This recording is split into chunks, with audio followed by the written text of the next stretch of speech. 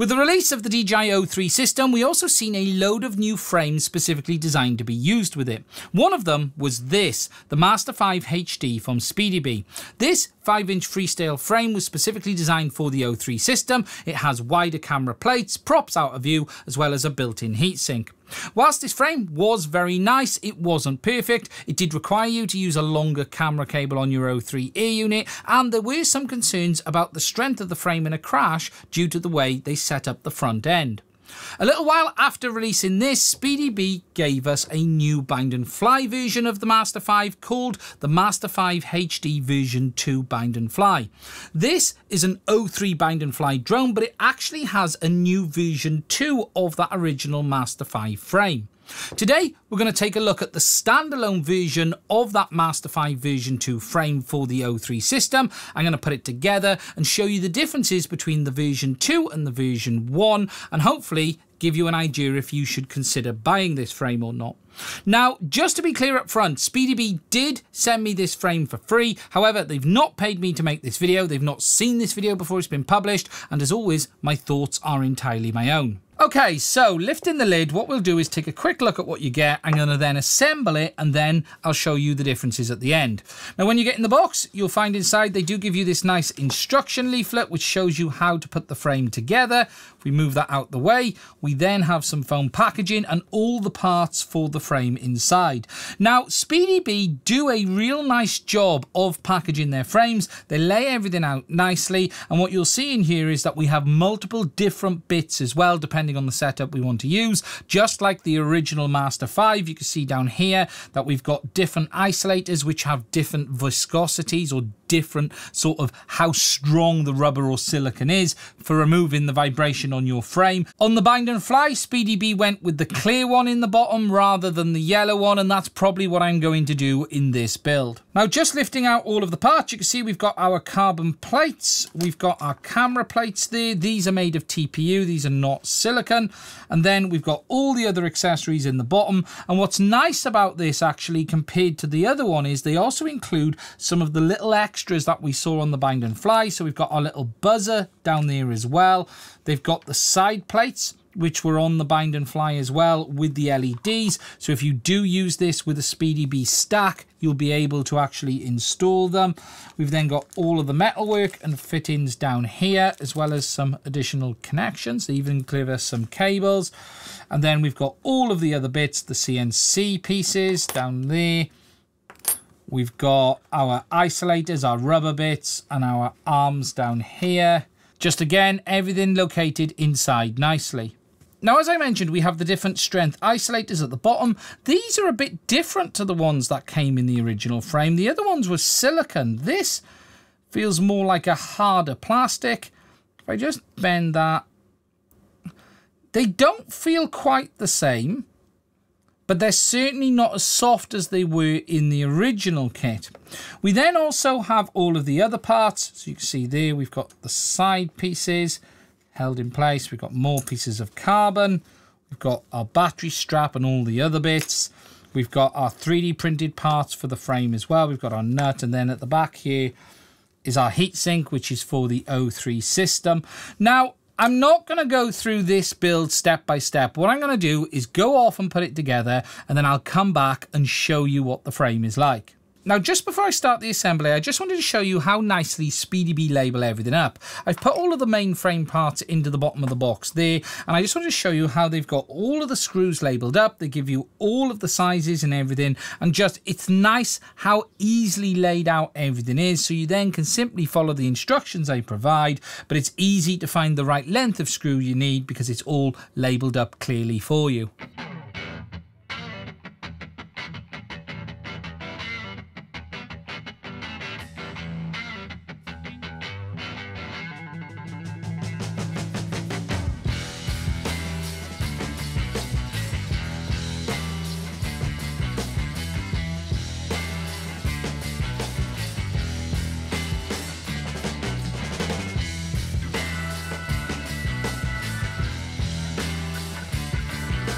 Now, before I go any further, I just want to show you something that's been improved on the V2 frame compared to the original V1. One of the complaints on this one was in a crash, you could have this front end fold in because it was mounted with 2 screws at the bottom, 2 screws to the top plate, but there was no support here, which meant this could cantilever over in a heavy crash.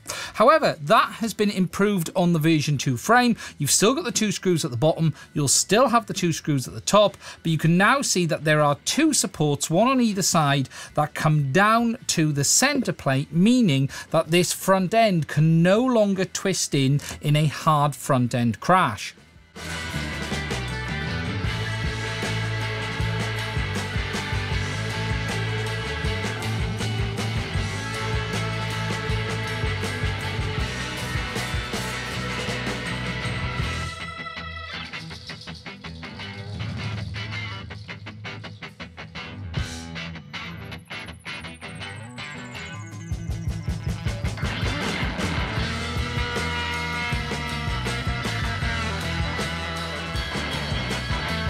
Okay, so the Speedybee Master 5 version 2 is complete. Now, whilst it does look similar to the original frame, there are some key differences. The first, you'll notice if I put the original below, is actually the length, because it's a little bit shorter. Now, this is where, as I said earlier, you now have the ability to use the standard 03 camera cable. You don't need to use the longer one. If I just pop them both up next to each other, just level them up at the front. Whilst the TPU sections go out roughly the same, you can see that the frame itself is shorter. If I just tilt it there, you can see this one stops there, whereas the original one there goes out a little bit longer.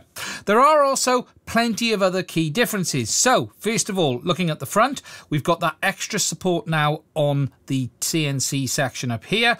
We've now got TPU camera plates rather than this board, this fiber board or plastic that they used before. That's going to offer some vibration isolation. We've now got those side covers compared to the original frame. We didn't have that on these. These are obviously optional. They have those built-in LEDs. I haven't fully screwed them in place. I can open them up, so you can choose to use these, or you could build the frame without them, but they are included as standard already. We still have that heatsink in the bottom for the 03 air unit, but the 03 on this now has been moved in closer to the center stack area. So if I put that other one there, you can see the gap between the heatsink and the center stack is longer on the original frame compared to this one. And again, it's the same at the front. The camera is much further ahead in that original frame than it is in this one. And again, it's that change that now allows for that 03 air unit to fit without any problems. So for instance, if I just pop that there, grab an 03 air unit a moment, and just to show you, if I just mount that there where it would go in the back, you can see there's plenty of length on the standard cable to be able to fit it. Overall though, there are a lot of similarities. The arms are a bit different. They're a bit thinner on the new one compared to the original one, but that's not something I think is really going to have any structural effect. And overall, it's a nice freestyle frame for the 03 system. I'm again not going to say this is a complete basher frame, because I don't believe these are. These are more cinematic 03 frames like we've seen from the Bind and Fly version. But the nice thing now is that you do have this available to order. It has the upgrades over that original frame, but it still retains a lot of the other nice features that that frame had, like that grip on the bottom for protecting the carbon fiber. You've also now got some TPU pieces in here as well for holding the capacitor and additional electronics like that buzzer.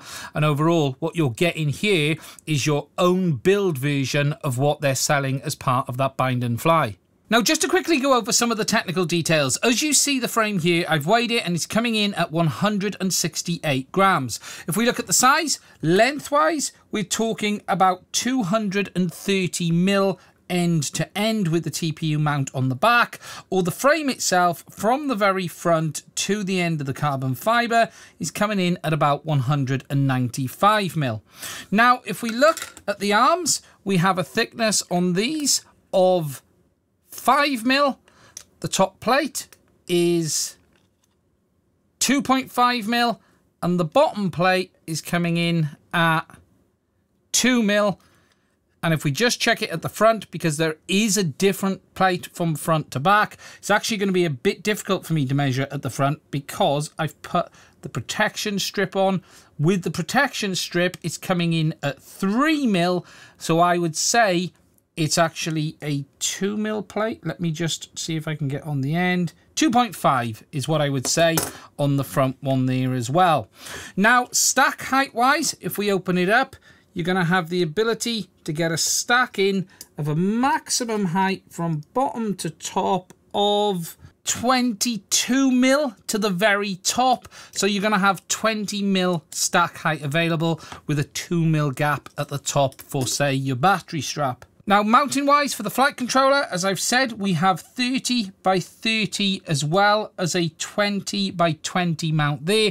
Earlier, I might have actually said 25, but it's 20. So you've got 30 by 30 or 20 by 20, depending on what you want. At the back here, we've got 25 by 25 as well as 20 by 20 available for the air unit too. Another thing I just want to mention quickly is the accessories that Speedybee do give you with these frames, the 3D printed ones. So you've got those standoffs on the arms down the bottom here. We've got our antenna mount on the back, GPS mount, and they also have another type of mount for your antennas if you want to. We've got a GoPro mount included, some additional frame protection up front, and again, they give you all of the little bits of accessories that you need, including some battery straps as well if you need them. These frames are obviously designed to be used with the Speedybee stacks, and they make some really nice stacks, in fact, for FPV. Some of the best price stacks available on the market today as well. However, you're not limited to using those Speedybee stacks on this frame either. You can use this with any normal stack. You've got your usual mounting pattern down there as well. You can simply choose the hole you want to use. You've got all that additional mounting options at the back there as well. We've got the 03 mounting, but you could mount a Vista, another air unit, or even an air unit from another manufacturer as well if you wanted to. The frame gives you plenty of options. You're really not limited by anything. You're not restricted to using the 03 system. You're not restricted to using Speedybee stacks. But if you do choose to go down that road, everything's going to fit nicely, and you know you're going to get a really nice build. Now, whilst I'm not building this into a quad in this video, if you wanted to know what one would look like, it's going to be this, because again, this is the bind and fly version of it, and this is exactly what you're able to do with this frame. Now, I do have a dedicated video on this bind and fly. I actually really like this quad. They built this up with the Eco 2 motors. We've got the 03 air unit and obviously a Speedybee stack in there as well. So if you wanted to buy a ready to fly version of this, you can see here it has literally all the same pieces as that kit I've just showed you. But again, if you don't want to go down that road, you can just simply buy the frame and build it yourself. Okay, so to share with you my thoughts on the Speedybee Master 5 HD version 2. Now, I haven't actually flown the frame that I've built, but I have obviously flown the bind and fly, which is the same frame. Now, as I said in that video, this quad flies very well for a more cinematic style 03 quad. It certainly isn't a bando basher in my opinion. It is in that frame style of those cinematic for either longer range FPV or just filming FPV with the 03 air unit. That's not to say you couldn't bando bash it, but these frames in my opinion really are not designed for that. Now, there are no complaints overall with this frame apart from I would have liked to have seen silicone inserts for the camera at the front rather than TPU. Yes, the TPU is an upgrade on the previous version, but as I mentioned in my original review of the bind and fly version, and I will put a link to that in the description, I was still getting a little bit of jello on the footage, and I think silicone inserts might have been better to help prevent that. We know 03 is super sensitive with regards to this, and silicone just helps remove any possible vibrations getting through, or at least it helps reduce it compared to the likes of TPU. But that isn't to say you're going to have problems with this frame. Overall, I think Speedybee have done a really nice job on the V2, and it's great that you can now get it in a bind and fly version or a standalone frame version should you wish to order it. Now, price-wise, this frame comes in at $69.99, or basically just under $70, and you get everything that I've shown you here today with that frame for that price. As I said earlier, you can use it with a Speedybee stack if you want to, but you could use it with any other stack as well. But if you did use it with Speedybee, you have those LED options on the side too. Although if you're using another flight stack, you could sort of do a modification to get that working, but it would be somewhat plug and play with Speedybee. Now, if you're interested in getting one, there will be a link to it in the description of this video. I want to say a massive thank you to Speedybee for sending this one over to us to have a look at. And if you're interested in supporting the channel to allow us to keep making content like this in the future, whether it be reviews on frames or anything else, please also consider checking out the link to my Patreon as well as buy me a coffee in the description. It's only through the support of my patrons am I able to keep making content on this channel, and whilst we do receive products from manufacturers like Speedybee to review, we do buy an awful lot of the products we talk about, including the DJI O3 and digital FPV system, as well as the Avatar system that I have discussed on this channel as well. And if you're interested in supporting us to allow us to keep making content like that in the future, all of the RF testing, all of the deep dives, please do consider checking out the links. Anyway, that's it from me on this one. I'm really interested in hearing what you think about this new version of the frame. As I've said, there's a link to it in the description if you want to get one. Stay safe, and I will speak to you soon.